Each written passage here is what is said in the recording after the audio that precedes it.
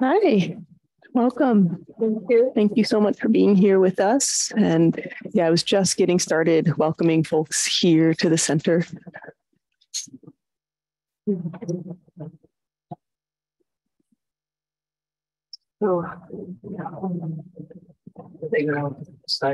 Yes. Yeah. So, yeah. Hopefully you are feeling very supple in your neck this afternoon for those who are going to be looking behind them. This afternoon, we're going to start with a bit of an explanation, which is really such a luxury for us to have with feeding your demons. Lama will walk through the phases and stages. Of course, many of you are familiar with this practice in the room. How many people here have been feeding their demons before? Okay, and who are our newbies? Wonderful. So we'll do a walkthrough of the practice and then we'll describe the research study. And this research study, as many of you know, actually began in this center. It was a different location at the time, but it was a community-based participatory research study. So we'll show the highlight of the findings from that study.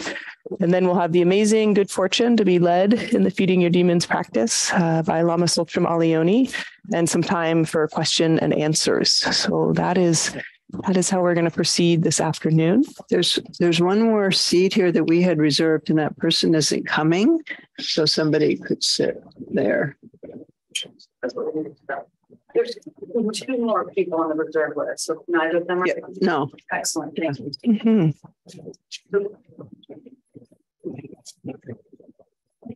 Wonderful. Can we get started by settling in a little? What do you think? Yeah.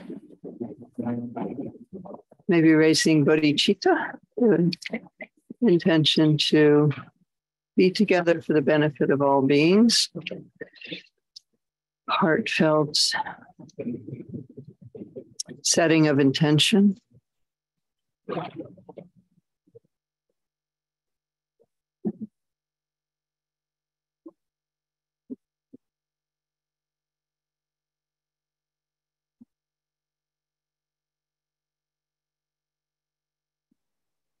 Thank you.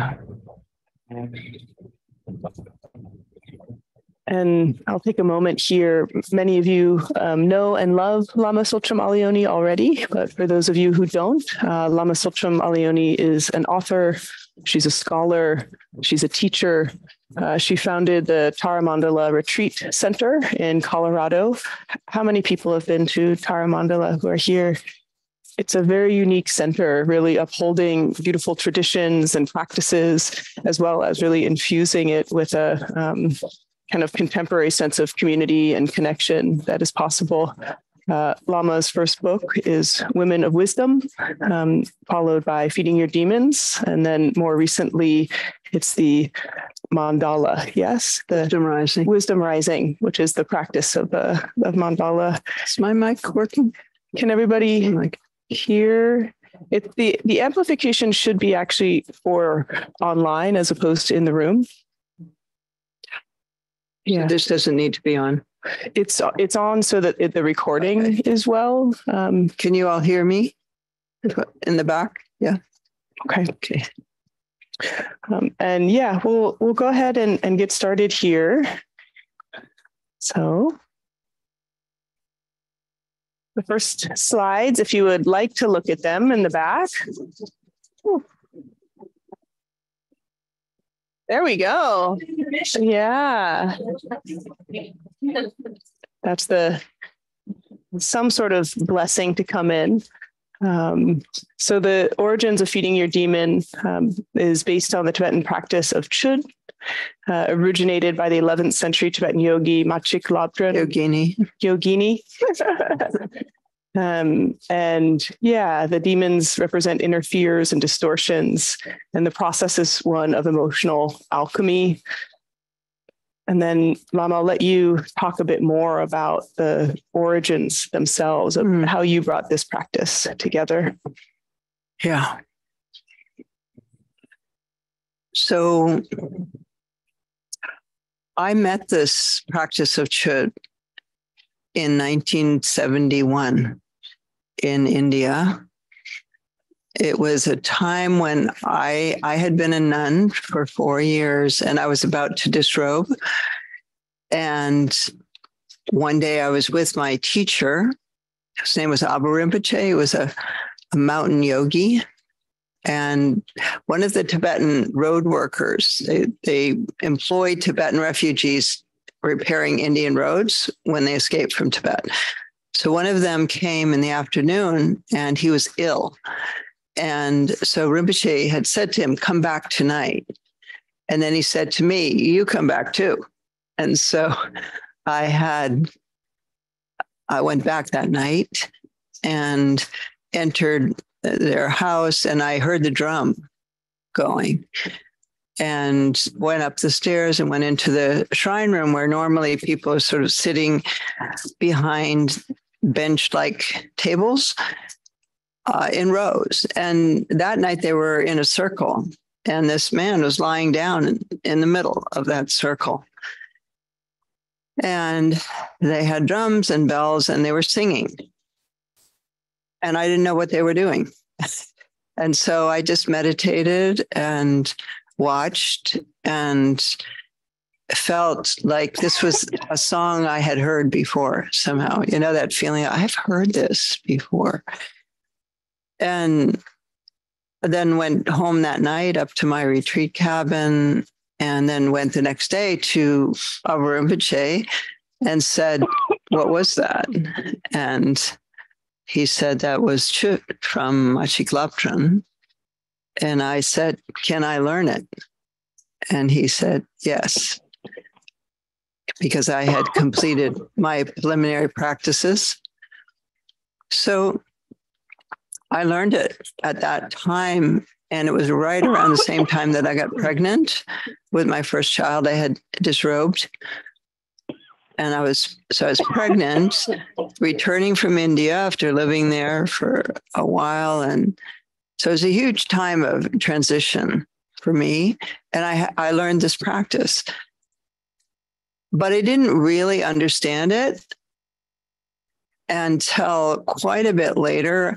I had my daughter, and then I had another one. And then eventually I moved to Italy, and I met Chogyal Namkhe Norbu Rinpoche. Did any of you meet him? This life? So he was a great Dzogchen master, and he had dreamt a Chöd practice and then written it down. And so when I met him, I learned that. And so that was 1979, 80. And so eventually around 1984, he asked me to start teaching that practice. And so when I did, I realized that this idea that's in the actual traditional practice of feeding the demons, and not only the demons, but you feed the Buddhas and Bodhisattvas and so on, various different guests, but that this was a very conceptual idea for the people that I was teaching. And so I thought, how can I make this more real, more kind of personal and relatable to these Westerners who are singing in Tibetan, ringing a bell and trying to do a drum and visualize something at the same time. And so I invented this method, this 5-step method of feeding your demons as a teaching tool, really, for this Tibetan practice. And at the time, I had a lot of students, still do, who are psychotherapists. And they said to me, you know, that exercise of feeding your demons, I've been using it with my clients. And they're telling me that that's all their clients want. They don't want the regular therapy anymore. They just come in and say, can we do the demon work? And so that's when I realized it really had a life of its own. And then I began to teach it as a separate thing eventually, and then wrote the book in 2008 of Feeding Your Demons. So it really evolved as a teaching technique, really. and then took on a life of its own, as you will see. And you were so kind to share some of these photos of the practices that you did on your tour. I wonder if you can tell us a bit about these photos and, the traditional practice in going to these haunted lands or difficult places. Yeah, it's called Nyansa pilgrimage. I did this in 2012. And Nyansa means difficult places. And so you go to places that scare you, literally. So I went to over 40 different charnel grounds and caves in India and Sikkim and Nepal, and did this practice, often staying alone at night in these places where you actually do get scared. And I succeeded in getting scared,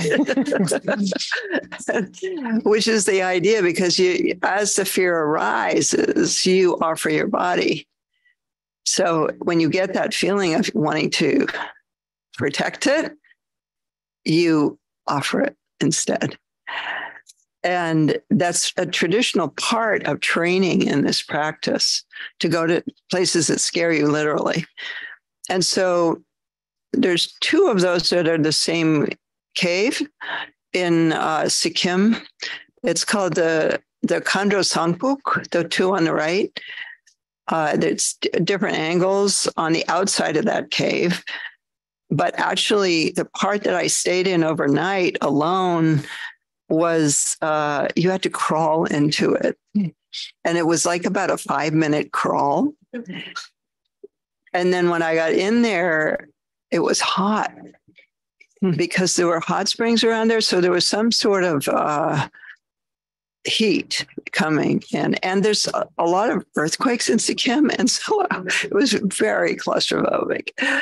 And then as the sun set outside, bats started going, like zooming by me.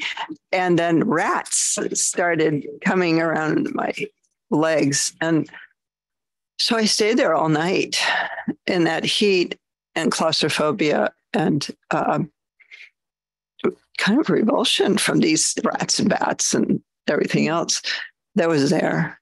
But the outside was really nice, as you can see. But that was a really interesting night, because in the middle of the night, I was like, I don't think I can do this anymore. I think I need to go out. It's so claustrophobic. I'm so scared there's going to be an earthquake and I'm going to be stuck in here. And then right at that moment, it's like it was like the most extreme pressure from the situation. Right in that moment, I thought, well, actually, it's all empty. All this is empty. And I had experience really by being pushed so hard into the fear that when I broke through into that experience, it was that liberating. It was as liberating as it had been claustrophobic. And that was a moment when I recognized this is the reason you have to do this. Because when you're pushed to the fear to that extent, then the liberation is that much stronger. So that was there. And then the other one is in Tibet. That was taken in a sacred place in Tibet. After my husband died in 2010, I went to Tibet, to Machiklaptan's cave, and also to some other sacred places. And that was taken in one of those caves. Beautiful. We have this quote here. Would you like me to read that for us? Yeah. I have it right in front, so it's easy. Accepting willingly what is undesirable, throwing oneself defiantly into unpleasant circumstances, realizing that gods and demons are one's own mind, and ruthlessly severing self-centered arrogance through an understanding of the sameness of self and others. Yeah. So that's what I was talking about. That's it. It's really an interesting practice because you do the opposite of what you would intuitively do. You know what I mean? Like you intuitively would not go to places that scare you. You would not offer your body in those places. But because you're going against that natural tendency, you're breaking through conditioning at a very deep level. And it's very liberating. I had another experience in Sikkim. I was staying in another charnel ground, a place where bodies are burned. And I decided to stay there for 3 days and 3 nights. And right after I made that decision, I did the practice, Chöd, and I had my eyes closed, just singing and visualizing. And then like about, I don't know, halfway through the practice, I decided to open my eyes. And there, standing there, was this guy looking at me very menacingly with a machete in his belt. And he looked like he had plans. And I was like, oh my God, he's seen my, I had my gold earrings, and he's like seen the earrings, and he's like, he's going to like kill me and then take all my stuff. And it really looked like he was going to do something. And then I thought, well, you're on the Nyensa pilgrimage. This is the moment to face the fear. And I closed my eyes again, and just kept going. And at any moment, I thought, well, maybe I was going to like feel the knife on my neck. And so that was, again, it's like there's a word that's used during this pilgrimage, which is dulshuk, which means to, it's like to push through. It's usually translated as vanquishing conduct. And I never really knew what that meant until I did this pilgrimage. And then I realized that that's what it is. It's like meeting something and then pushing through it. And so you might think like, well, what does this have to do with my life?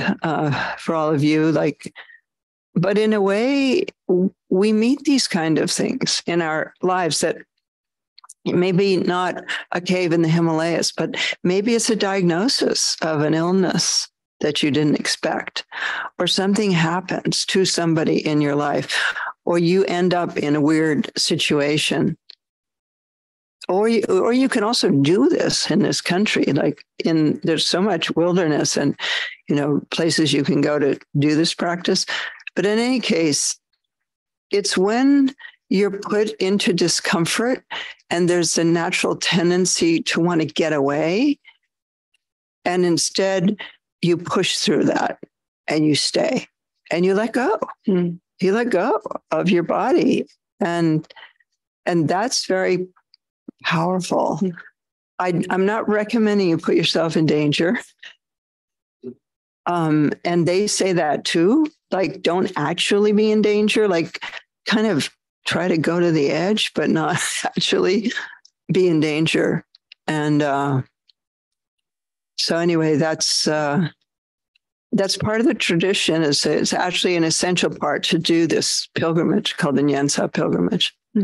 My son did it also.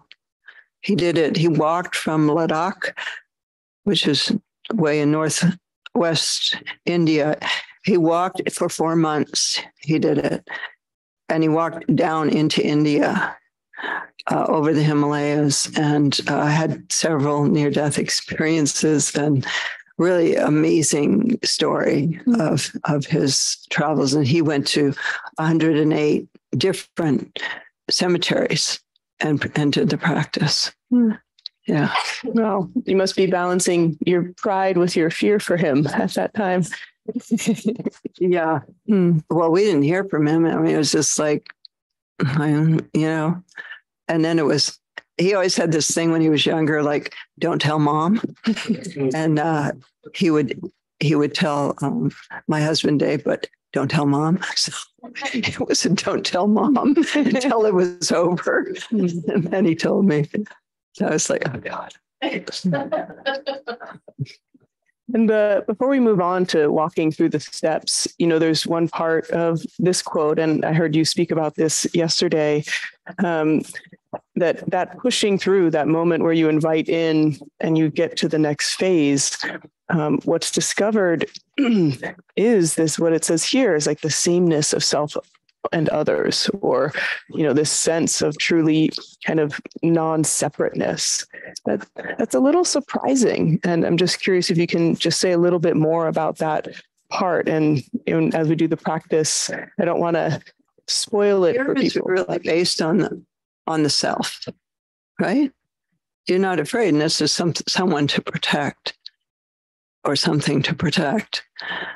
And so when you break through that protection of self, which really actually we're doing that all the time with our ego, we're protecting ourself.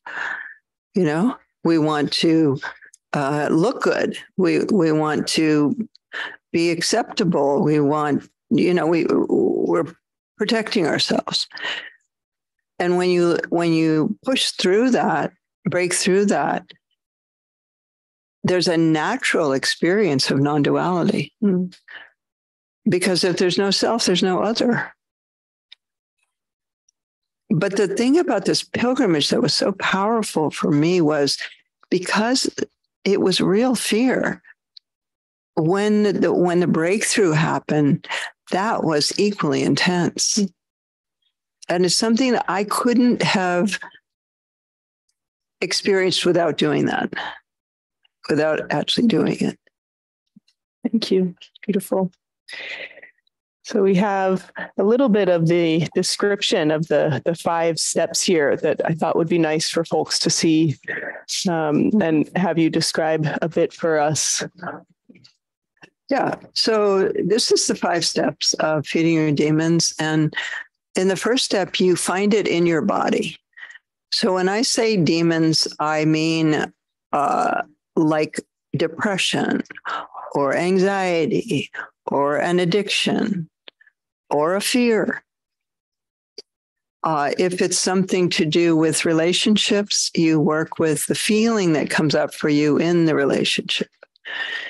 So in the first step, I'll have you close your eyes and then you'll think about whatever it is you decided to work with.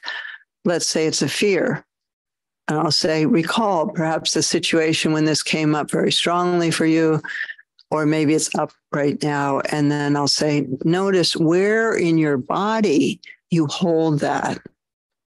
Where do you hold that feeling most strongly in your body?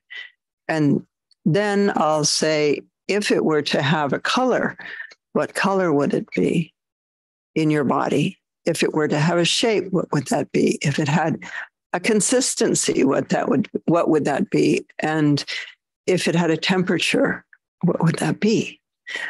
And so that's the first step. And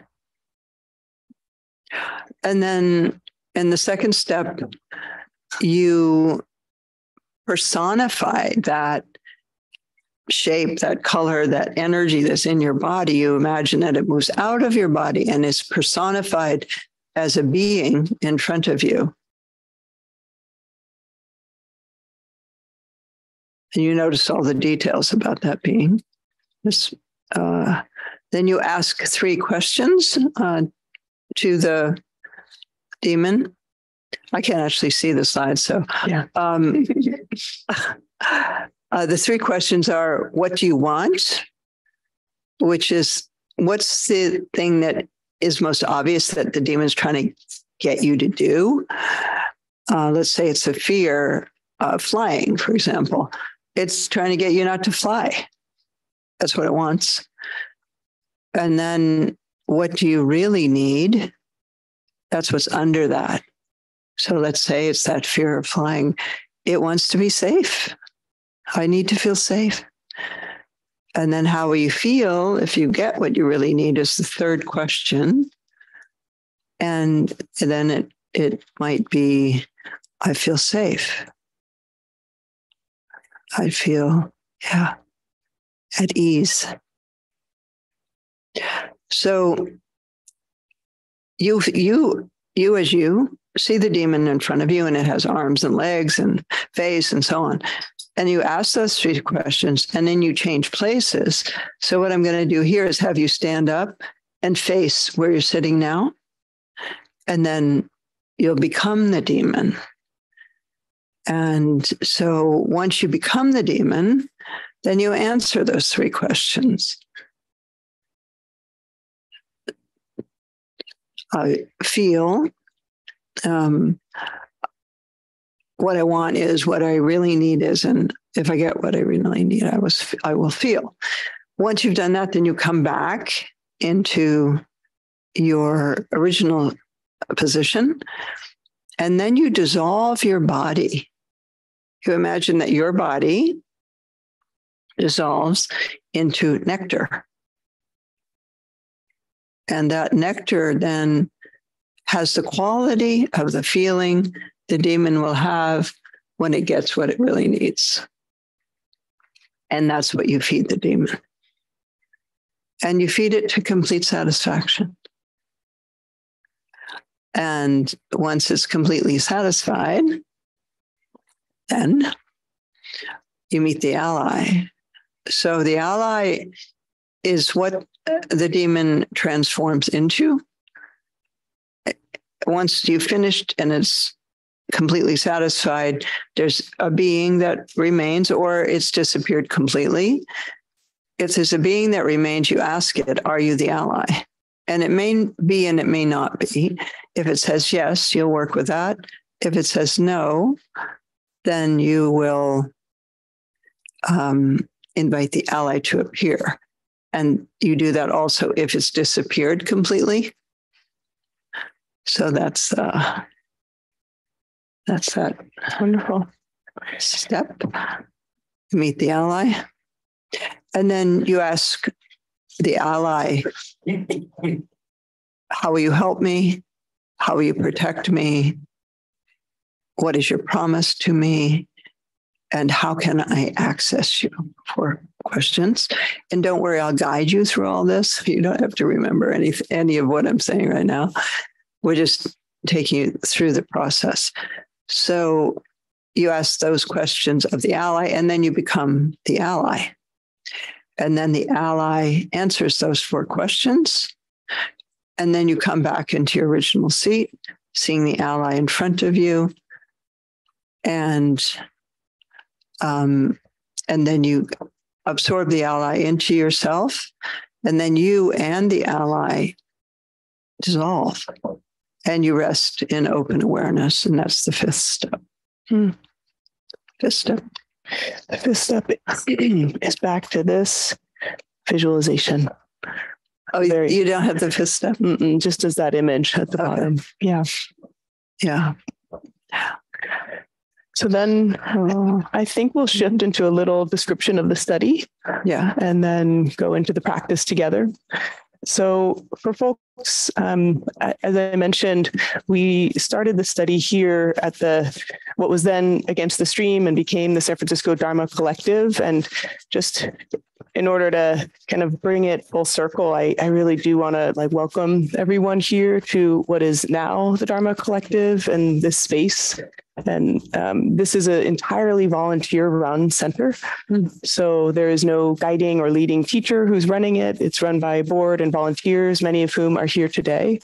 And we just feel really fortunate to have a center where we get to be connected in this way with teachings, with amazing teachers like Lama Tsultrim and also other teachers here offering Dharma, and having a research study based in a community setting was quite unique for us.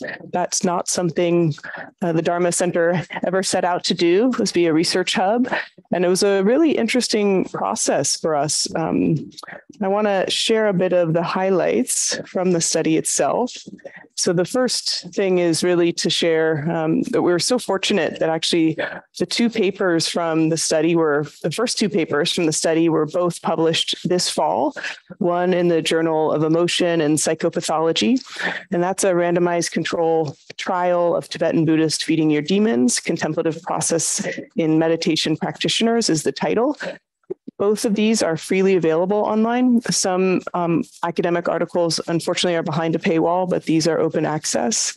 And the other article is in Frontiers in Psychology, and the title of that is Transforming Adversity into Ally, a qualitative study of feeding your demons meditation. I have my incredible research colleagues here in photograph. We have Philippe Goldin. He was the principal investigator, and he's just so passionate about this research and so passionate about expanding the field of meditation and mindfulness beyond focused attention and open monitoring, which are the primary practices which are studied. To really bring in a practice that is based in Vajrayana Buddhism is quite unique. In our literature review, we only found 5 other peer-reviewed published studies that we could cite. So to bring in a different orientation and format, we know that the psychology of well-being is well bolstered with meditation studies, but the view of which meditation is still quite narrow. It was, for this reason, pretty hard to get our papers published. It took us quite a while. When you do something new, you have to really doubly prove yourself. But being part of this amazing team, it was really a community, and we really supported each other in kind of getting all the revisions in and really staying close. So it wasn't just a professional connection between us. It really was our love of the Dharma and our love of research and how to get new ideas out there. There was also Jennifer Daubenmeier there, who's a professor at San Francisco State University, and also a really committed practitioner studying Vajrayana and women. There's CJ Koenig there, also at SF State. He and I worked very closely together on the qualitative research study. He's done a lot of research looking at how do we make the stories or the narrative experience of participants data. I love qualitative research for that reason. It really lifts up the voices of your participants. They're not merely the numbers of, how many points above or below this line did they fall so we can say they're depressed or not. It's how they articulate their experience. We thought this was especially important for a study that was the first of its kind.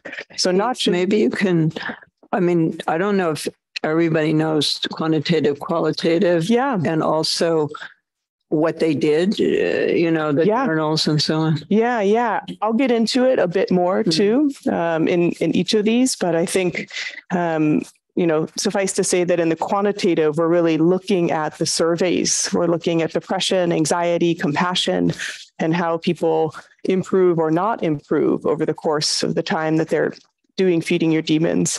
I'll talk about the study design in a moment, but it was pretty elaborate in that people did the practice over the course of a month, every other day. So they did 15 practices in total. It's quite usual for us to have a really high dropout rate in such studies. We're asking a lot of people. We only had one person drop out in the entire study. So we started recruitment and we had to close it 48 hours later because we were already way overfilled with how many people wanted to be involved. This is, again, the beauty of a community-based research study, not one we're just kind of flyering in a random hospital or clinic, but where we really brought together practitioners and who were interested in learning.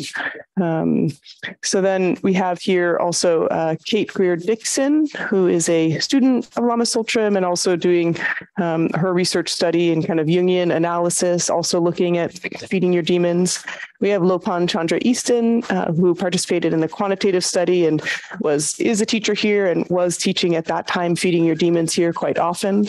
Vanessa Simons and Amy Braun were our amazing research assistants. They helped. So we're in our charnel ground here. Unfortunately, we had them helping organize all the participants who were involved and responding to emails. And then we were really intentional. Many of you in your hand right now have the Feeding Your Demons journal or one page. But we created, a booklet for everyone, and we didn't want people to write about their feeding your demons on a screen. we felt like that really undermined the intimacy of writing in a journal. But that also meant that we then had to transcribe everybody's journal word by word. So there was just a lot of effort and intention that went into it. There's rest and awareness. Got lost in the mix. It's always good. Yeah. So in our study, just to give you a bit of the details, again, you can look up the study on your own so that you can get a better sense of all the details if you want to dig into it deeply. But we enrolled 107 participants in total, because you often enroll more people than you want. We wanted 60 people. So we were really, interested in having people who already were working with some kind of craving, some kind of addiction. Against the Stream and the Dharma Collective also, we support refuge recovery. We support people who are working in the Dharma in order to maintain sobriety. So we had a lot of our participants working with craving of substance, but there's so many kinds of craving, as we often talk about here at the Dharma Collective. So having people really focus and work with that area. We then randomized half of the group to be our active group, meaning for 30 days, they were doing the practice every other day, and the other group waited. So they became our, what we call, control group. So for 30 days, we have one group of people doing Feeding Your Demons every other day. And for 1 month, the other group is just doing what they normally do, meditating. And at the end of the 30, the second group started doing their practice. In this kind of design, what we're able to do is really compare a group of active practitioners with a group of people not actively doing that same practice. So instead of just comparing them from the beginning to the end, it's a much more rigorous way for us to understand change over time. That's your 101 RCT. And after we did this, everyone, as they were doing it, as we were doing the Feeding Your Demons practice, they were really fortunate in that we had an opportunity for them to work one-on-one with a teacher. So there was a number of teachers involved who are trained in Feeding Your Demons who would sit with our participants. They had recordings from Lama and from Lopan Chandra Easton as well, and they were filling out this journal. After they completed their 30 days, everyone took these surveys so that we could compare them at the beginning and the end, and I'll talk more about those. But it was really interesting to kind of follow these people over time and really kind of keep up and pay attention to the impact of what people were experiencing, both through their journals and through their surveys. So we have our basic participant population demographics here. It was in our overall, we had 24 females and in our one group and 19 in the other. So in our two groups, there was not a big difference in terms of gender. It was interesting for us doing a research study with people who are already practitioners. Many research studies of meditation, people have never meditated, but many of our practitioners had been meditating for a number of years and had a regular practice. Our average age was around 42 years old. And we really tried to make sure that our treatment group and our waitlist group were the same so we could make sure that we could compare them well. We looked at depression and anxiety and stress. We looked at intolerance for uncertainty, satisfaction with life, emotion regulation, self-compassion, and an embodied emotion awareness scale. So this was our self-report surveys that we had at these 2 times for each of these groups. And for the qualitative, we still have just so much incredible data. Everybody wrote about the texture of their demon, the shape of their demon, the color of their demon. They wrote about, what they really needed, what they really wanted. So we had all this rich data. And as we looked at it, we thought, what's the most kind of important, salient piece for us? And we added questions at the end of the journal that were new for a Feeding Your Demons practice. And those questions were at the very end, after you'd filled in about your demon feeding experience. How do you make sense of your experience? What was new or familiar? What, if anything, do you want to carry forward? So those are questions that we consider to be meaning-making questions. So the first questions are really phenomenal or phenomenological questions. This is what it was, this is what it wasn't. But then this, well, how do you make sense of it? And what do you want to carry forward? That is what we analyzed. That gave us the greatest insight into the overarching impact of this practice. So for us, it was I'm going to just talk through this slide a little. For us, it was really interesting that we had to align each step of feeding your demons with a different type of meditation practice. So in step one, you're really doing something that could be called in the meditation literature like body scan. Right? You're noticing sensations in your body, your mindfulness of the body, sensations, and your thoughts and feelings. It's considered in the attentional family of meditation practices. I won't go through each phase, but suffice to say, it was important for us and for this first journal that we were able to show that each phase of feeding your demons employs different types of meditation. So it's not just one practice. In terms of the current scientific literature, feeding your demons fulfills attention style practices, constructive practices. It includes guided imagery. It includes compassion and, a kind of openness. And it's quite interesting to look at all the different aspects of meditation in the current research that's included in just one feeding your demons practice. And what might happen for people during that practice includes interoception, or an embodied awareness, meta-awareness, being aware of your thoughts and feelings that are happening, and also a real self-inquiry or reappraisal. What's going on for me? So many meditations, especially simple meditations, we're kind of focusing in one area and trying to push everything out, just focusing on my breath, or just focusing on sensations in my body. But this inquiry mode of practice is quite important and unique, and it gives us a sense of developing our own awareness of our experience. I want to share a little bit of the kind of entries of what people wrote. It was so interesting for us. I'll read these out loud. So when we did the qualitative research, we read through every single diary. We looked for themes. What were the themes that were coming up, not over just one person, but many people? So imagine reading, we had 60 participants and they had journal entries at minimum 11 times. So after we read all of those journal entries for the first time, we thought, what's really coming up? What are people describing many times? One of our big codes was empathy for the demon. And this participant, which is participant number 4061, we don't have anything identifying. And under empathy for the demon, this is one example. I'd connected with my inner child once or twice before and discovered some themes, but I don't think I'd appreciated or examined the frightening, screeching, loud depth of it before.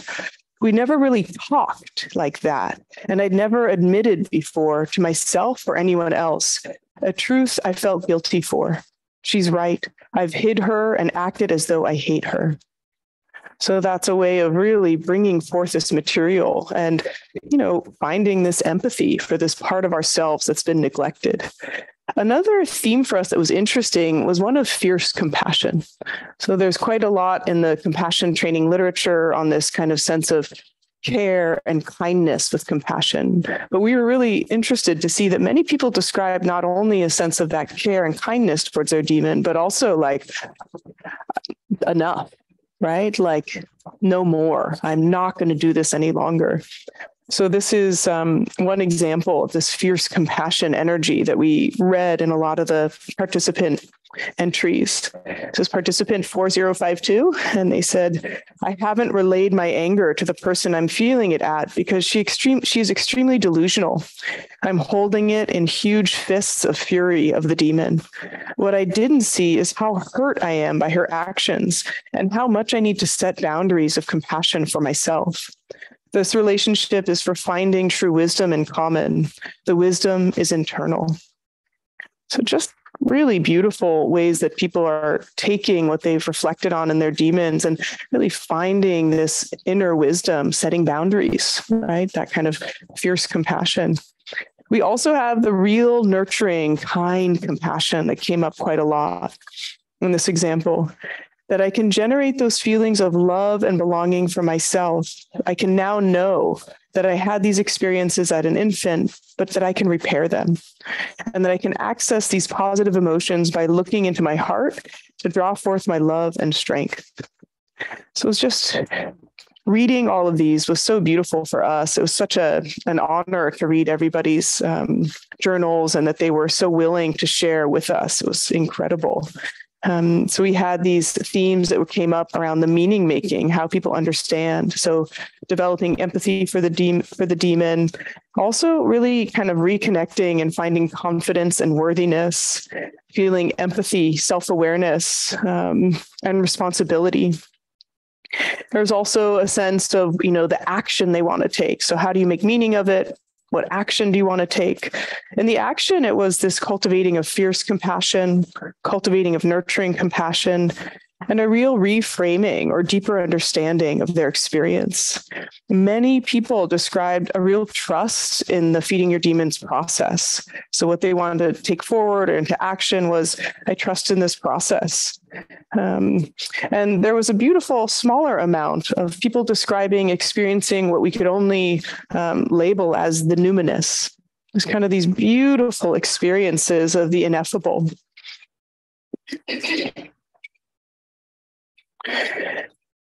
I also wanted to share a little bit of our quantitative highlights. So when we look at the kind of percentage increase or change for people, I just am highlighting a couple here that are meaningful. We did find that overall, people decreased their experienced depression to their self-report by 33.6%. It increased their satisfaction with life on a group whole of 28%. It increased their self-compassion by 29%. So I think it's really meaningful to see that this sense of this practice can really help people, not only in their understanding and wisdom of themselves, as we read through their excerpts, but also really help them at this quantitative level of improving their psychological health and well-being. I do want to say, of course, that the practice can be evocative and emotional. We did have one participant who struggled in their feeding their demons practice. They needed more support than they could get just by doing this practice. They probably needed more psychological support. So in that time when we were working with our participants, we were really careful and cautious. And this one person was the person who did leave the study. And we thought that was a good idea for them at the time, and really important to recognize one's own limits.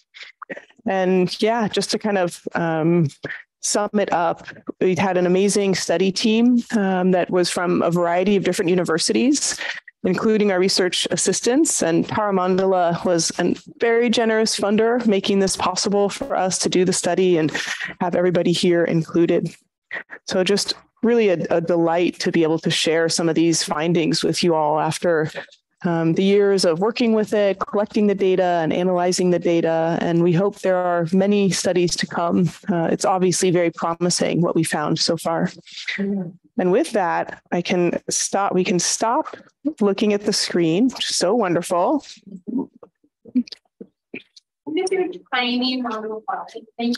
Sure. Yeah.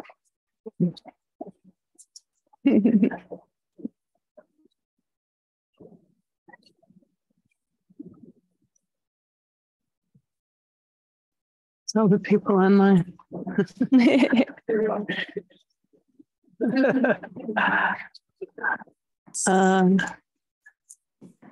Yeah. Thank you. Yes. Thank you, Eve. This is the first study that's been done on feeding your demons. And so I have a question, which is those statistics that you gave at the end of 33% less depression. Was it 27 and 23? The other ones? The compassion, yeah. Yeah. Mm-hmm. How does that compare to, say, mindfulness practice? Ooh, gosh, I would have to look directly at certain studies. What's interesting with MBSR, mindfulness-based stress reduction, is we don't quite know what works about those studies, because it's a training in which you have a group of people and, a number of different practices, readings, other things together. So I think it's sometimes even hard for us to know what's working about it. Is it just doing, mindfulness of breathing, or is it the kind of qigong that's brought in? So I'll just say that as a caveat. And the improvements in well-being in those studies with depression, anxiety, I can't say they exactly match, but they've definitely been encouraging enough to keep these studies going over these many years. So I would say, just offhand, at least as good, the feeding your demons, if not better. And the self-compassion, I think uniquely so. You wouldn't necessarily get self-compassion from a general everyday mindfulness study unless there was explicit focus on it. Though there are many compassion-based trainings, which that might be more of a focus. Was anybody that's here today in the study? Yay! Yeah.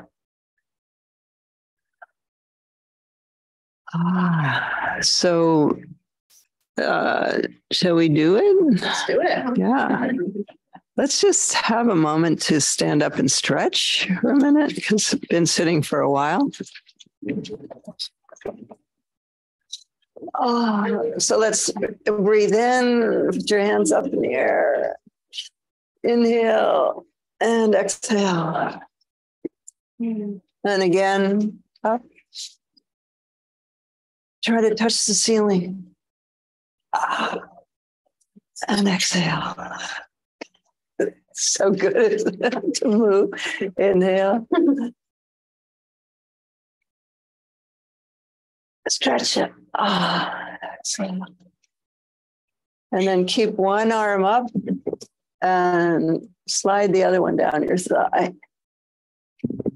Feel that stretch on your side. I'm really doing this because I want to do it. Yeah. Stretch down.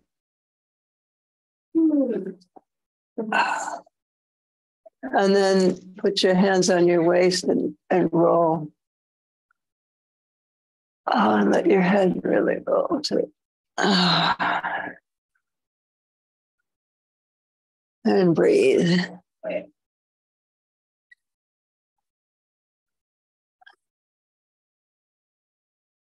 And then go the other way.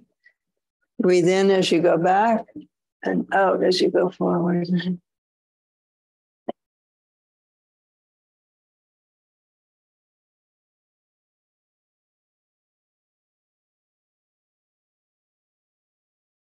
And then put your shoulders up and make them really tight. And then let them go. And make them tight.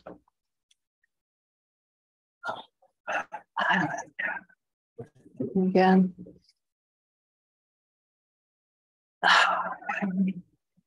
Feel better? Yes, okay.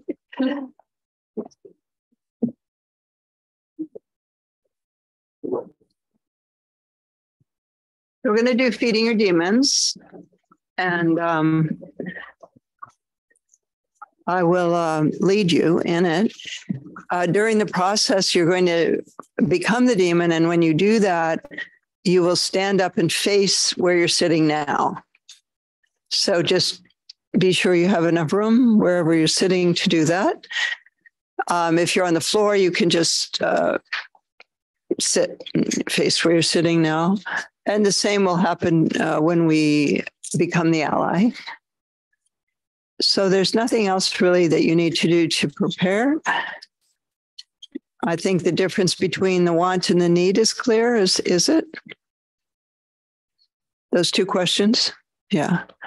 Do you have any questions before we begin?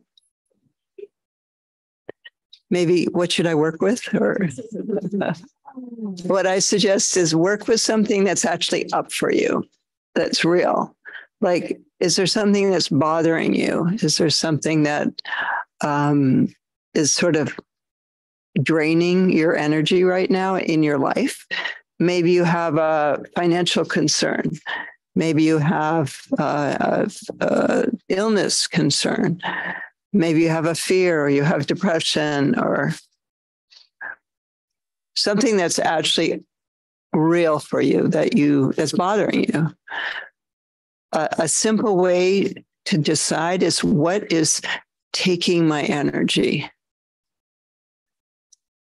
what's draining me, and then work with that. Is that clear?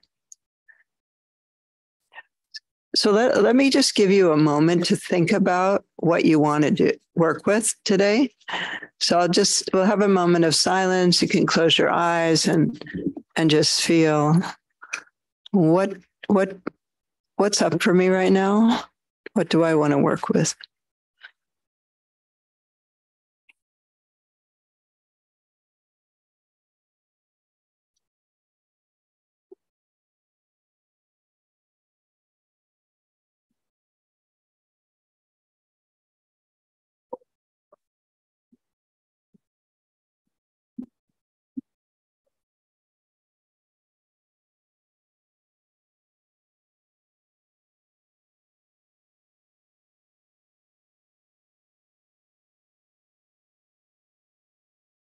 Okay. You have something? Do you have a lot, like a long list? Yeah. So if you do, then just choose something. You don't have to feel like this has to be the ultimate demon, because you can do this again. And so I'll guide you in everything. You won't need to take notes or look at anything. And so let's begin with some relaxation breathing. And all of you online, can you all hear okay? Thumbs up? Okay, good. And so nice to be with you also. So let's close our eyes and notice any physical tension that you're holding in your body. And breathe into that physical tension. Imagine the breath goes to it, hooks it, and then you release that with the exhalation.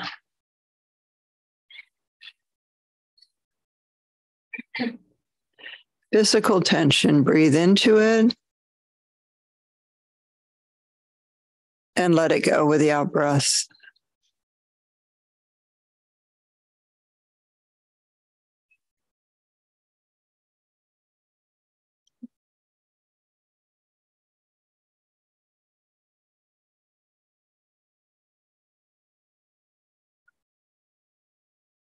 Then notice any emotional tension that you're holding. Notice where in your body you're holding emotional tension. Breathe into that. Imagine the breath hooks it and it rides out on the exhalation.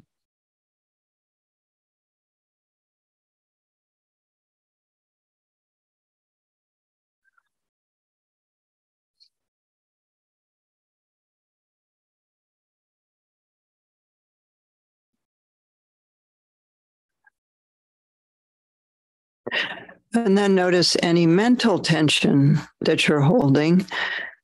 That might be thoughts or worries that you're holding mentally.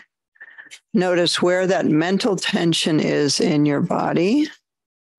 Inhale. Take the breath there and then release it with the out breath. Mental tension.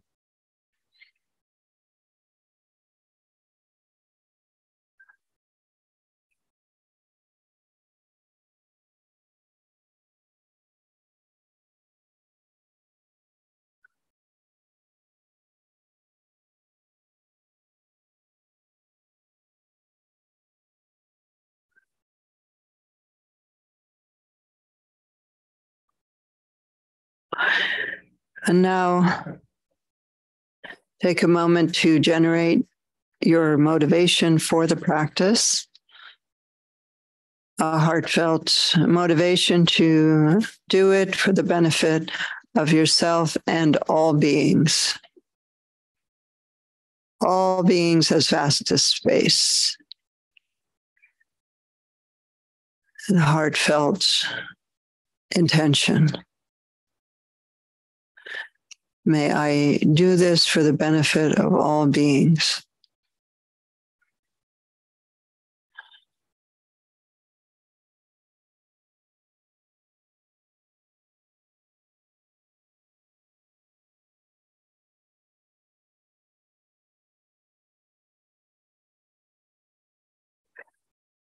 And now, recalling the demon that you decided to work with today, perhaps thinking of an incident when this came up strongly for you.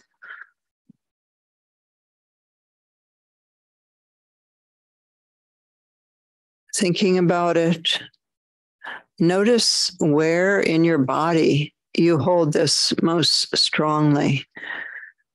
When you think about it, scan your body and feel where you're holding the energy connected to this particular demon most strongly. And bring your attention to that place in your body.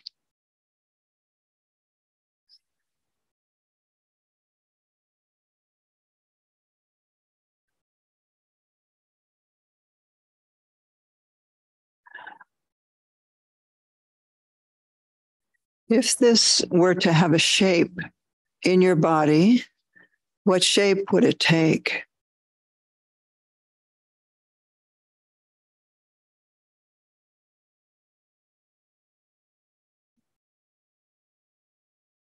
And if it were to have a color, what color would it be?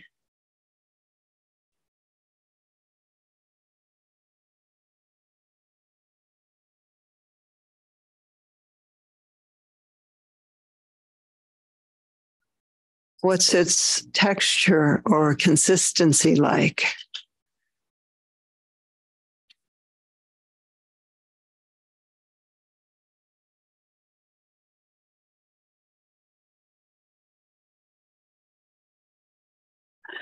And what's its temperature?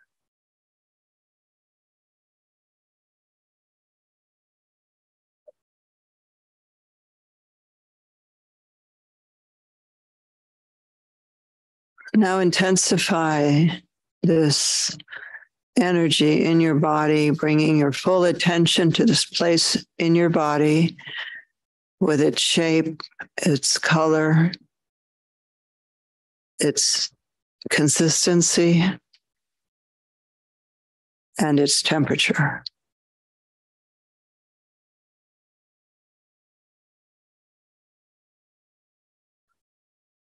And now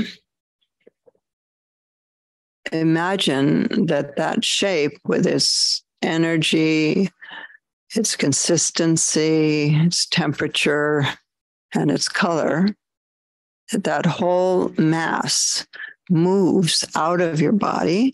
And if it's helpful, you can make a gesture of actually taking it out. It moves out of your body and it becomes personified as a being in front of you, facing you. And that being has arms and legs and a face, and so on.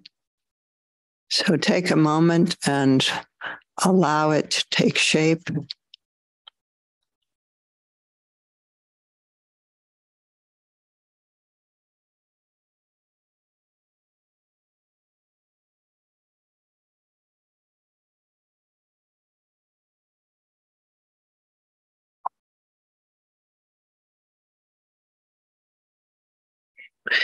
If for some reason you can't see it, imagine what it would look like if you could see it and work with that.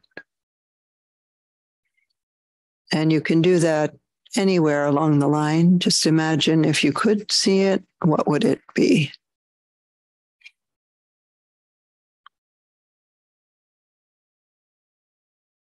So now notice the size of this being. How big is it?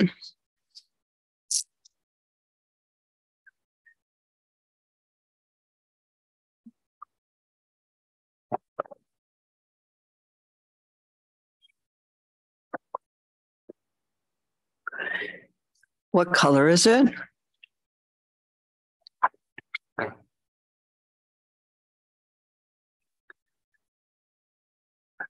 What's the density of its body? How dense is it?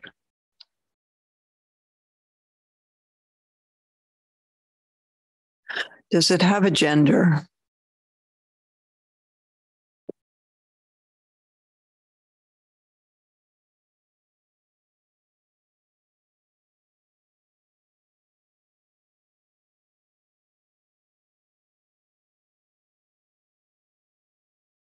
Notice its color, inside and out.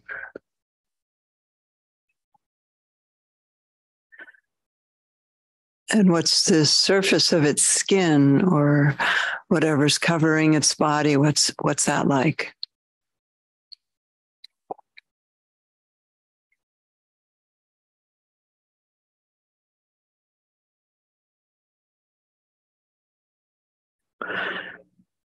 And what's the look in its eyes? When you look into its eyes, what do you see?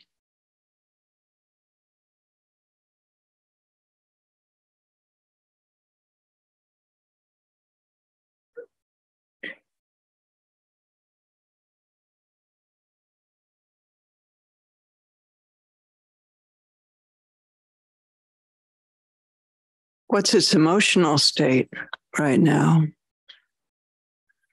What's its emotional state?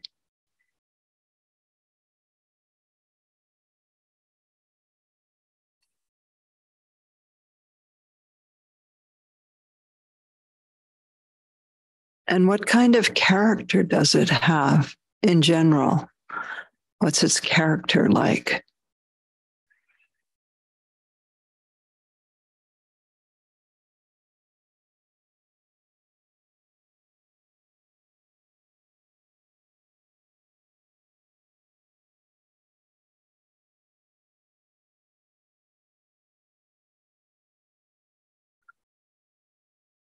And now notice something about it that you didn't see before. Notice something that you hadn't noticed before.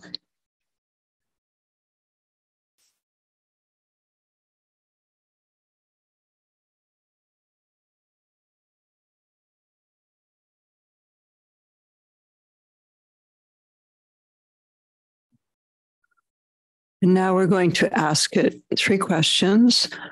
I'll give them to you one at a time and then silently address those questions to the demon that you're seeing in front of you. What do you want?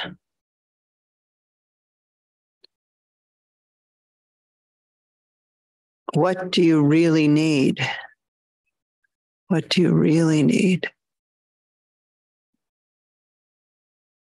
How will you feel if you get what you really need?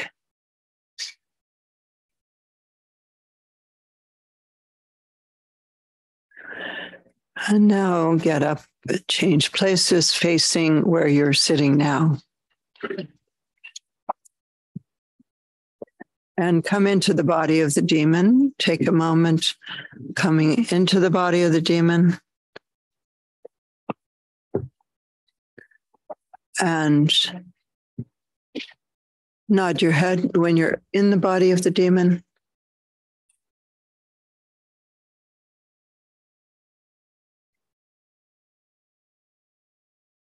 Nod your head when you feel you're there. You can see it in front of you.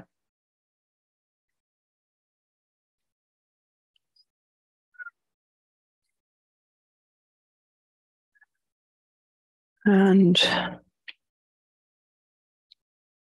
becoming the demon, seeing your normal self in front of you. Then we'll answer those questions. First, notice how your normal self looks from the demon's point of view. As the demon, you're looking at your normal self and see how your normal self looks.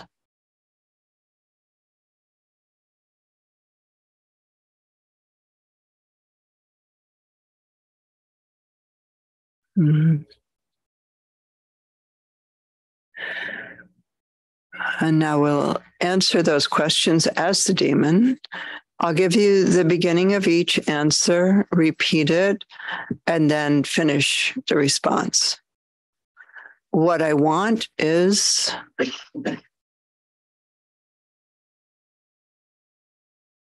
What I want is.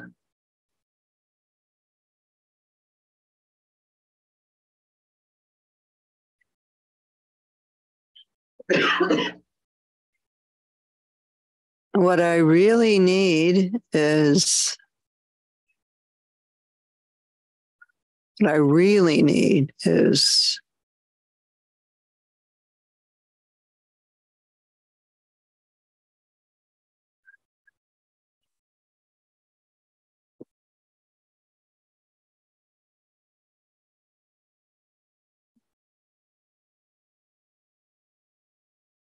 If I get what I really need, I will feel. If I get what I really need, I will feel.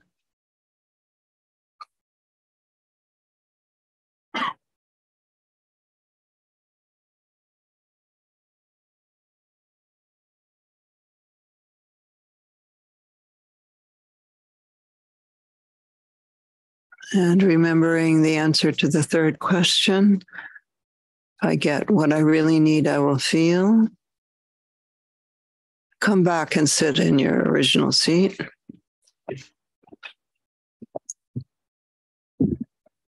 Take a moment to come back into your own body. See the demon in front of you again and nod when you are back in your body.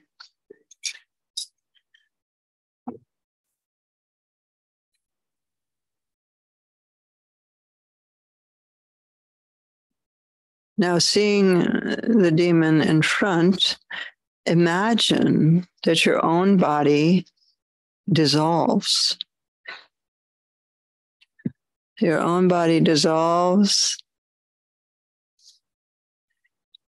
into nectar. And that nectar has a color. And the quality of that nectar is the answer to the third question. Your body dissolves into a colored nectar, and its quality is the answer to the third question. How the demon will feel if it gets what it really needs. Then that nectar begins to flow toward the demon, and the demon is nurtured by it, takes it in. Notice how it takes it in. Is it drinking it? Is it coming in through the top of its head and entering its body? Or how is it going in? The demon is taking it in, this infinite quantity of nectar, and you're feeding the demon that nectar that has that quality.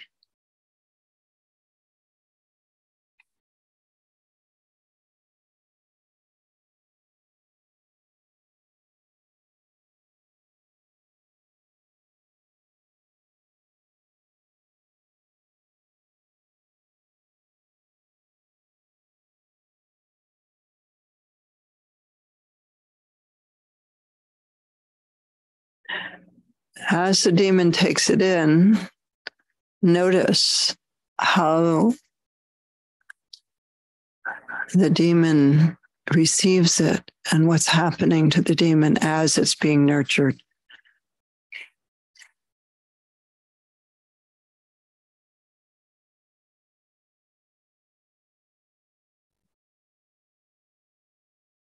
It's being fed to complete satisfaction. It's infinite quantity.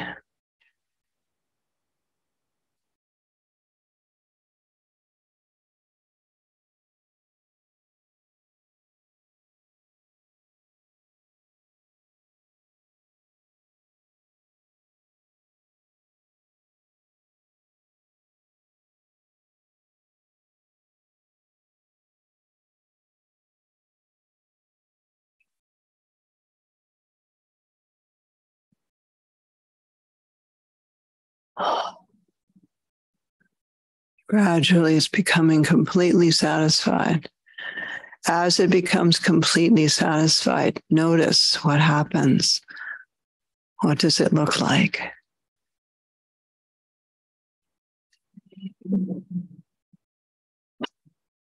Or does it disappear? It's becoming completely satisfied.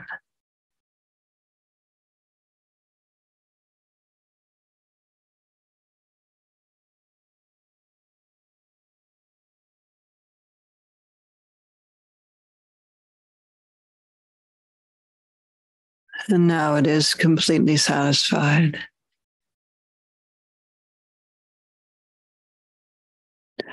Notice what remains, if anything. If there's a being that remains, ask that being, are you the ally? Are you the ally? And listen to its response.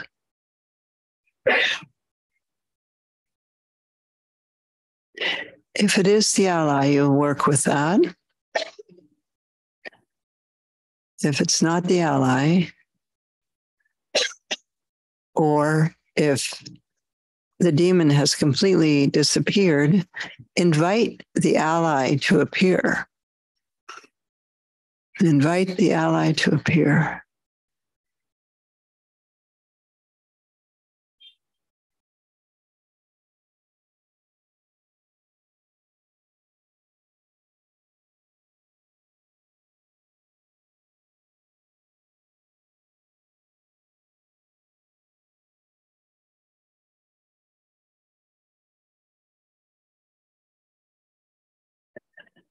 And if perhaps an inanimate object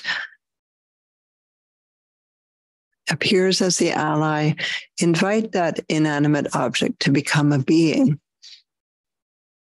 A being.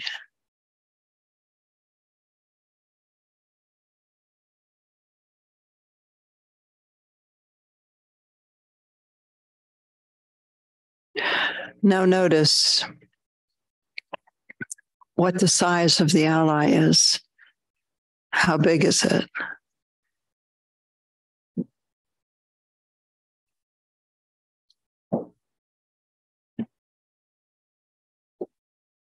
Does the ally have a gender? It may or it may not.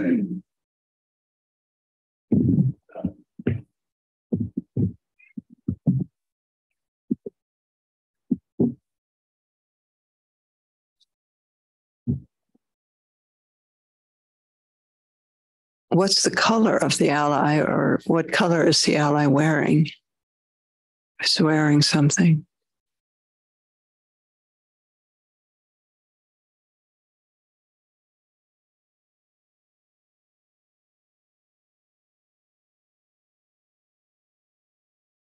What's the density of the ally's body?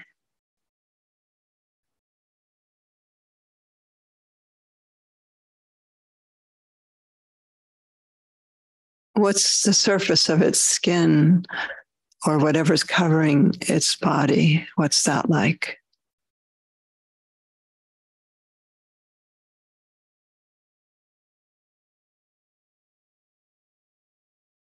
What's the look in the ally's eyes?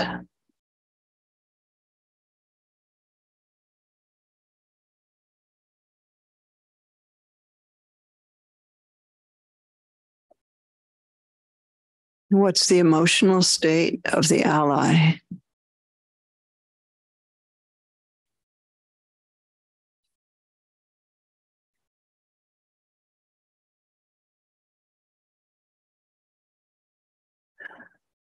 What's the character of the ally like?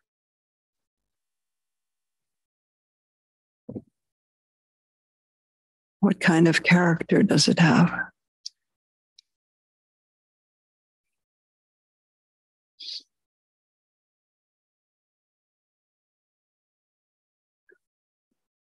And now notice something about the ally that you didn't see before. Something you didn't notice that now you notice.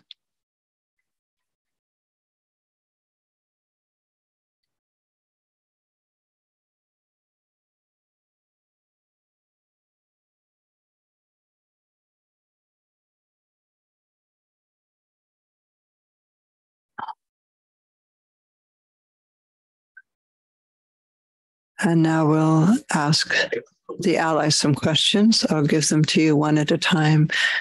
And then you silently ask those. How will you help me?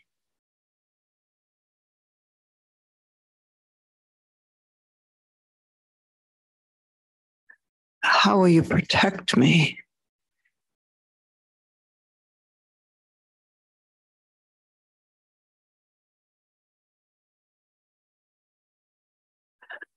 What is your pledge to me?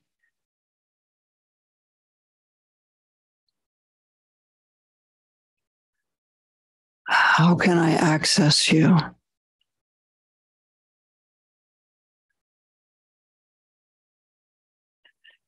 And now, keeping your eyes closed as much as possible, stand up and face where you're sitting now.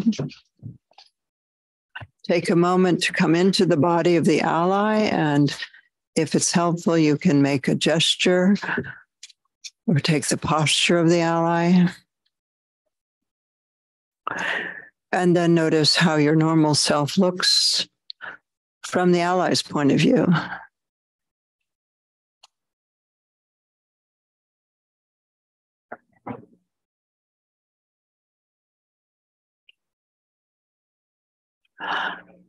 And now the ally will answer those questions. I'll give you the beginning of each answer, repeat that, and then finish it. I will help you by. I will help you by.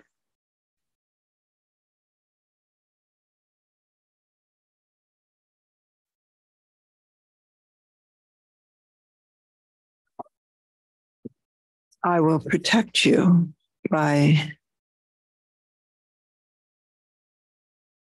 I will protect you by.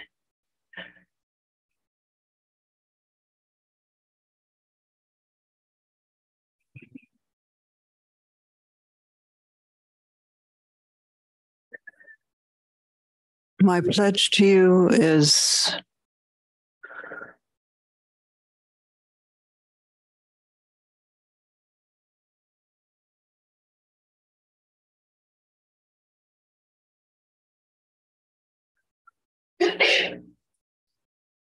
you can access me by.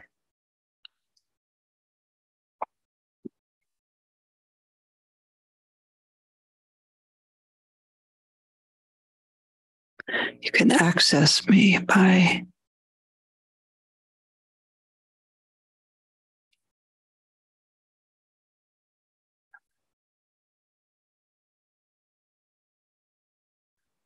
And now, keeping your eyes closed as much as possible, come back into your seat and see the ally in front of you.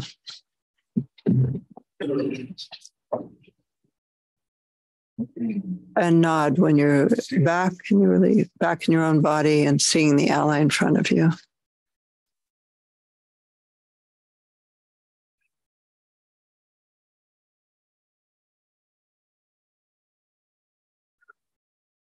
Now,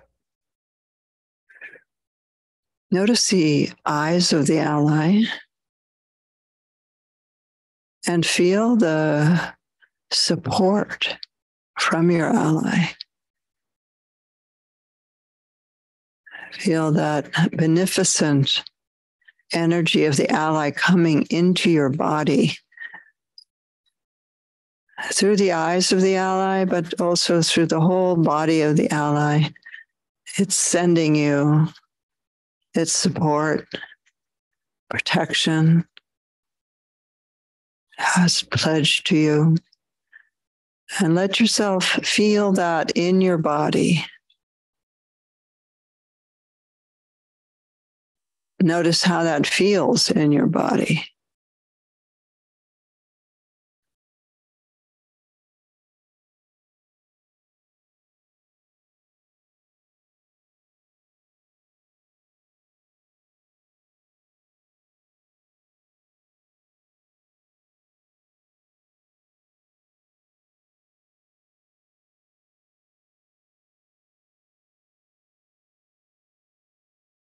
And now the ally dissolves into light. Notice the color of the light that the ally dissolves into.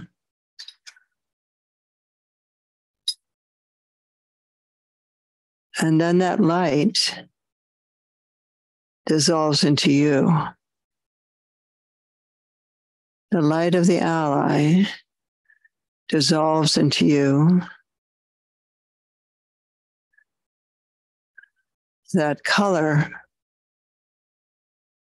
the color of that luminosity spreads through your whole body.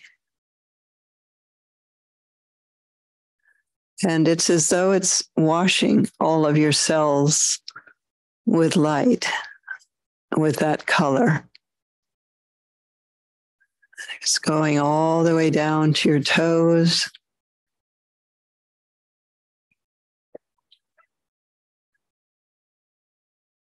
Through the whole trunk of your body and your arms all the way down to your fingertips. Up your neck and head. Bathed with light. And that light has the quality of the ally. Notice how that feels.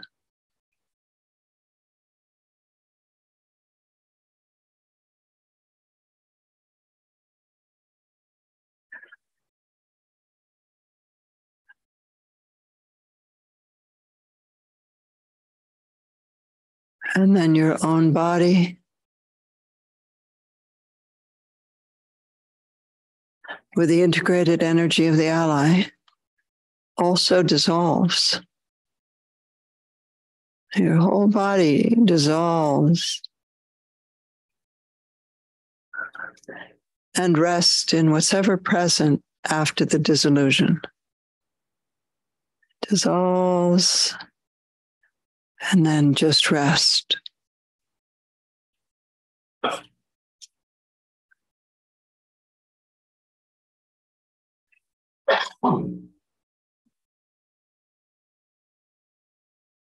Just rest.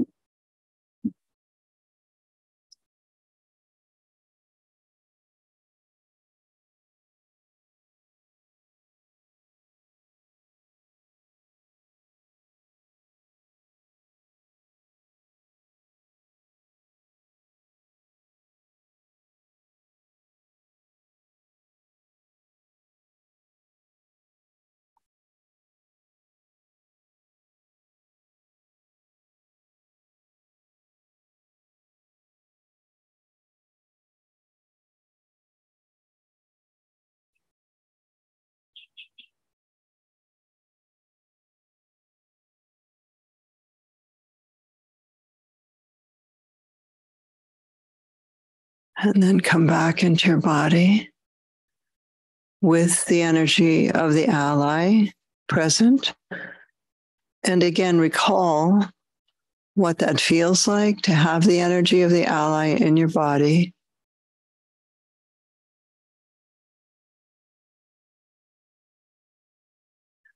Recall it in a way you will be able to remember it later.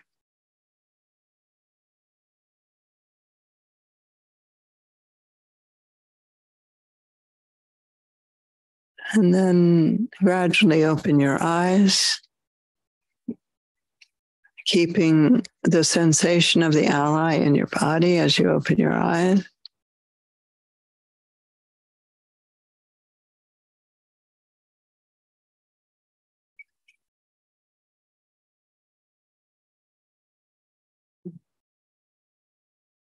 And then look around a little bit.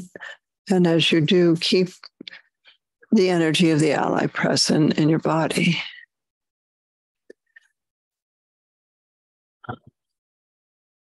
And we'll dedicate the merit of the practice. Any positive energy we've accumulated may it benefit all beings.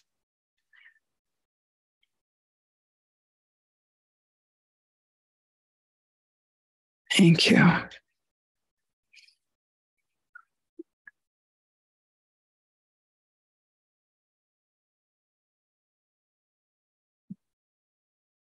I think it might be nice to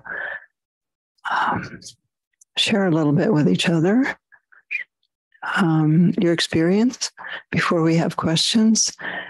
So what I would suggest is you turn to somebody next to you. And of course, if both people on either side turn to somebody else, you might develop a demon of feeling rejected. But turn around, try to find someone. And you don't have to tell them what you were working with, if that's a intimate thing that you don't need to share that. But just we'll just take a few minutes and just share what your experience was. And if you have any questions or something came up that didn't work for you, then you can share that. And then we'll come back into the bigger group. And I'll ring a bell in a few minutes. So find someone, and then I'll time 2 minutes for each person and ring a bell in between. And then the other person will start talking. Okay. All right. Maybe our friends online can do it by chat with one another. Yeah. Okay. I don't know if they could be put into little rooms. And then if you don't find a partner, then raise your hand and stand up so that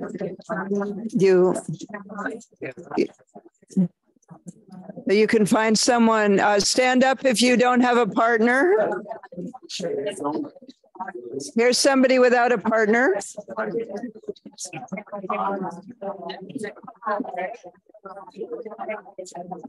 Okay. Time 2 minutes.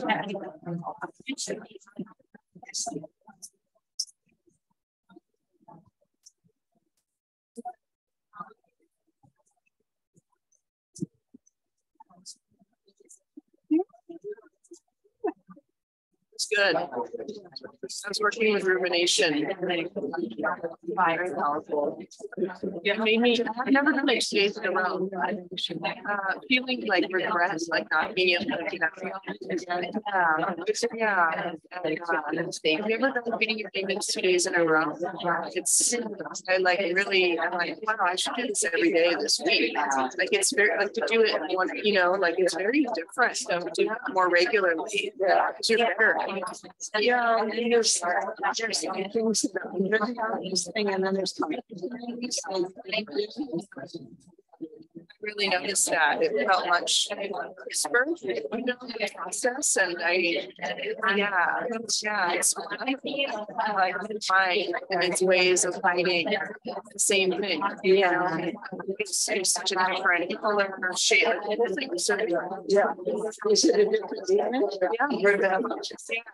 And just amazing to feel how variable it is, and it just reminded me it was such a joy to read everybody's demons.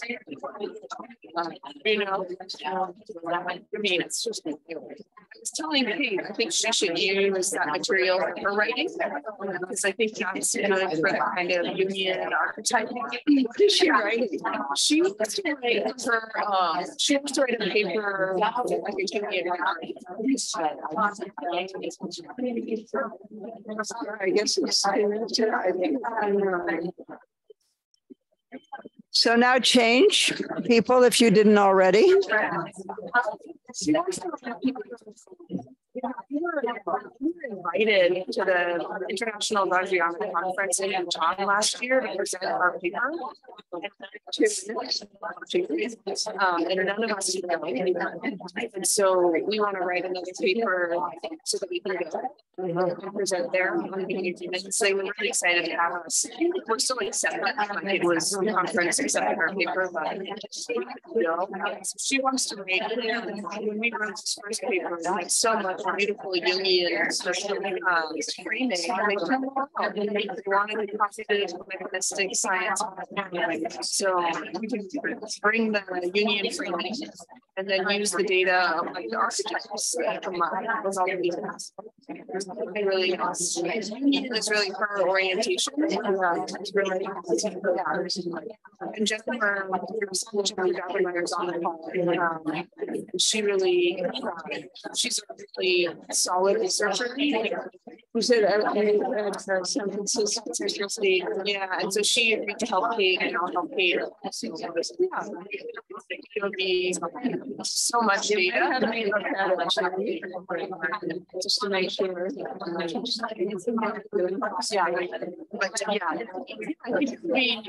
be good to have one that's really looking at just amazing how freely people share. And the precise creativity of the ensemble, which is in terms of what the demon looks like and also what the ally looks like. Yeah, what the demon says and what the ally says. It's really and demons are ever the same.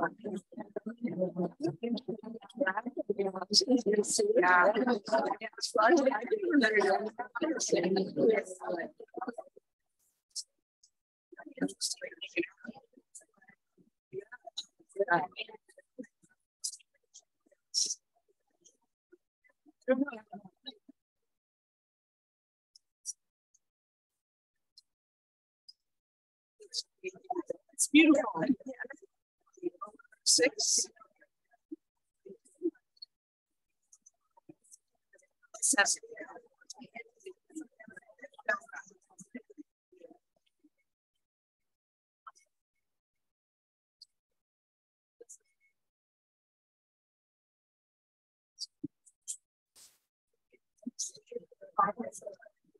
Okay.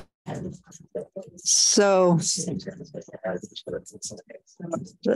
now we could have a few minutes for questions or comments of your experience.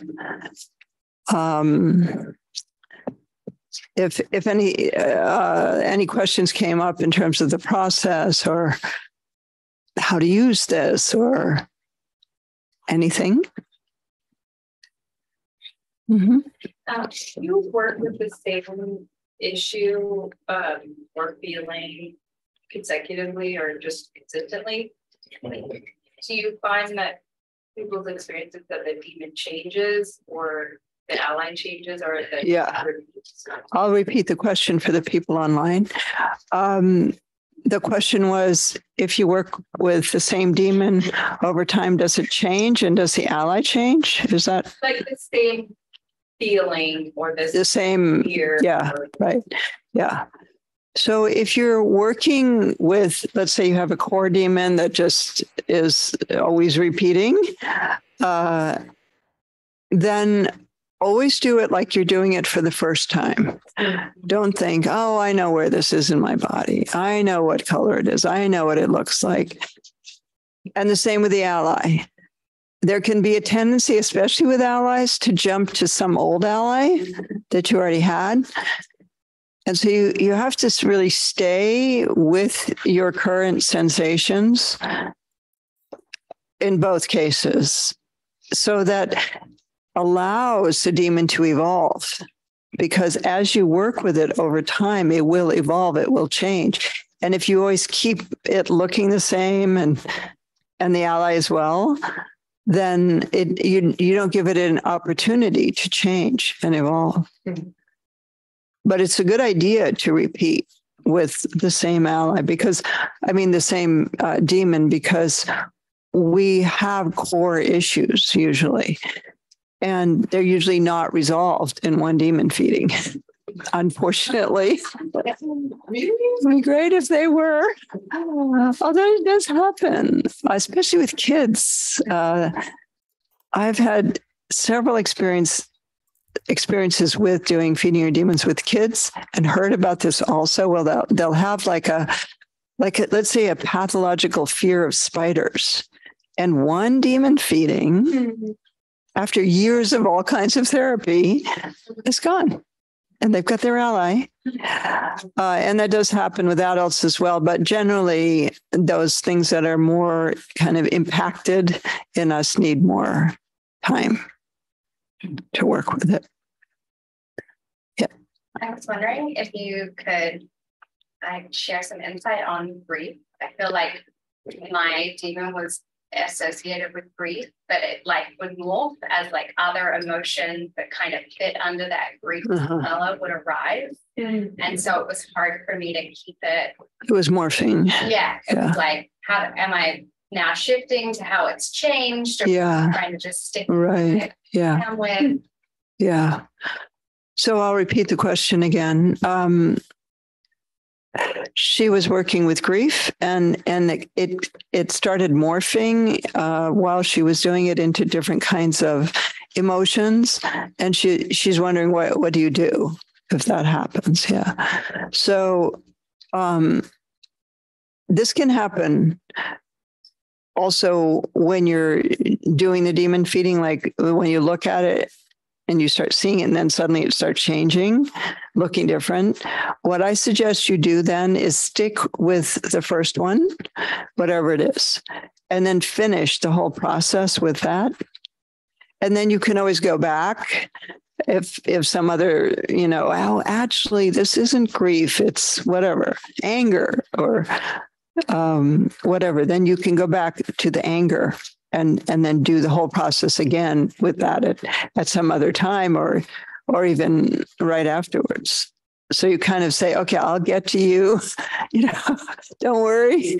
Because if we haven't been feeding our demons, there's usually a line. They're like, oh, you haven't been paying attention to me. You've been trying to get rid of me. And so there's not just one there. And it's one like those Russian dolls, where you deal with one and then under it's another one. And I think that's what you were talking about. So yeah, just do one and then you can do the other ones. Yeah. Thank you, Lama. So sorry? I'll call her on her, and then if there's somebody else, I'll do the next person. So when the demons is what they need, that's the moment that I realized, let's say if they need something emotional, feeling of security, emotional security, or verification or attention, that's when I realized the emptiness behind that construct, and so something breaks down. And so I feel that liberation. You feel what? So something breaks down that this is the construct and I don't need it. Right. Yeah. But then when it's something physical, meaning let's say it's about a pleasure, or let's say they need a touch, or they need something, whether it's hunger, like they need food, something physical, then it becomes difficult to understand the emptiness behind it. And it's more crucial, or it's a more real need rather than that emotional security or verification of the construct. So I'm going to repeat it, see if I got it, what you're trying to ask. That when she got to the need of, what was the example you used? So the emotional, like needing verification. Yeah, verification or security. Then she could realize that was empty. But when it was a more concrete need, like hunger or touch, then realizing that was a construct was more difficult. Yeah. So what I would say is, the point is not to realize it's empty. It's to deal with that actual need of let's say, safe attachment or security or whatever. So you're allowing that. It's okay to need that. And one of the interesting things that happened to me this year is I did this with Anne Siegel, who has written a lot about attachment theory. And he said, this is so brilliant. This method of feeding your demons is so brilliant because that need question gets to the underlying attachment need that's very early, like soothing, safety, security. He always has those, all these S's, or he does a lot of those kind of things. But anyway, so these fundamental needs are often what the need question reveals. And so he said, what's interesting is that the want is the thing that the ego constructs to try to deal with the need not being met. Like our addictions are often what we construct because we didn't get that fundamental love and security. And so then we develop these strategies to deal with that. And that's what the want is. And we actually were writing an article about that. Yeah. But anyway, so seeing it as empty, that's another kind of practice. And here we're really listening to that need, and that's okay. That's okay. And then how you feel if you get that, then that could be very healing to that deep need that maybe you've had since childhood. That's you've never taken care of yourself in that sense, to try to offer yourself that deep need that you have at a very fundamental level. So this can be very deeply healing. Feeding your demons can be very deeply healing because of that. You're welcome. Yeah. You can just say it and then I'll say it back. I'm so curious about how to work with demon that's on the individual, like personal level versus sort of collective or societal. And for example, something that came up for me was how the feminine has been suppressed. And then what would be sort of guidance on that bigger? The collective level, yeah. So her question is, what if the demon that comes up for you is also a collective demon, like repression of women?